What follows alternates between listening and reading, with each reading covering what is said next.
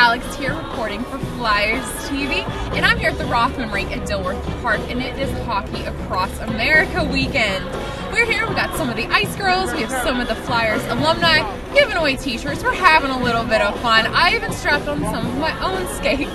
Let's go have some fun, everybody.